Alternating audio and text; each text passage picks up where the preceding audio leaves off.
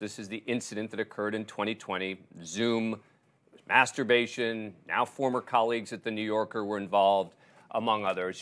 Subsequently fired from the magazine. You left CNN.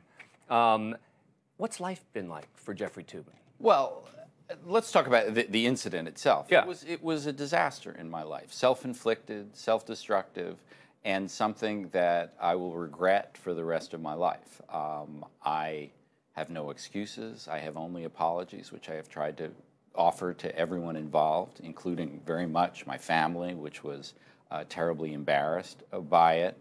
But it's now more than 2.5 years ago, and a lot has happened, almost all good since then. And I feel like my life is in a very good place, actually.